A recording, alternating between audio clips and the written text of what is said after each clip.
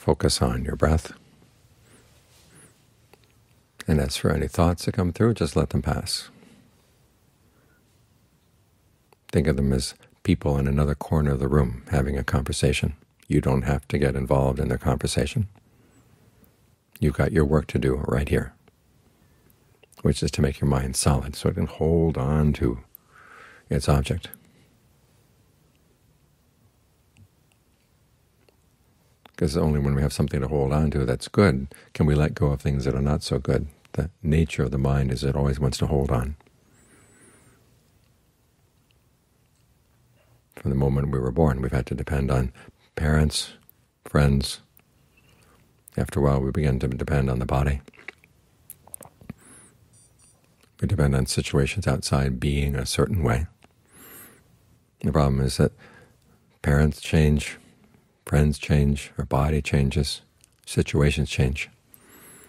So we need to find something deeper inside. We have to teach the mind how to stand on its own 2 feet, to be independent, to have something solid inside that it can depend on, that it can hold on to. So we start with the breath, create a state of concentration. I was reading last night one of these modern mindfulness manuals saying that the bliss of meditation comes in that moment when you let go of your object and the mind kind of drifts for a bit. And the thoughts start up, well, you just go back to your object and then let it drift. You don't let the mind drift. Let the thoughts drift, but you don't drift. You stay solidly right here.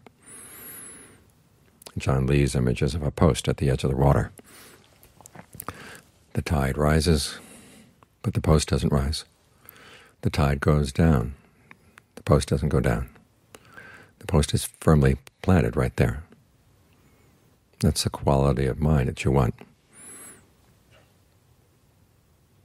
The Buddha's image is of a stone pillar, 16 spans long, 8 spans buried in the ground. No matter what direction the wind blows from, the pillar doesn't shake because it's so firmly planted. In other words, good fortune comes, bad fortune comes, status comes, loss of status, praise, criticism, pleasures and pains. Let them be the winds that don't shake you. You've got something solid right here. To go back to John Lee's image, if the post isn't firmly planted, then it becomes a post that's just lying in the water. When the water goes up, the post comes up, and the water goes out, the post goes out. And if there's a big storm, then who knows? The post can come up and get smashed. We're going to hurt people. The safest post is, both for you and for the people around you, is that your post is firmly planted right here. So do everything you can to remind yourself of the importance of staying with the breath. You realize that the ways of the world outside, they come and they go. But the quality of your mind is something you want to have firm, solid, that doesn't get pushed around by these things. That's when you're really safe. And the people around you, as I say, are safe as well.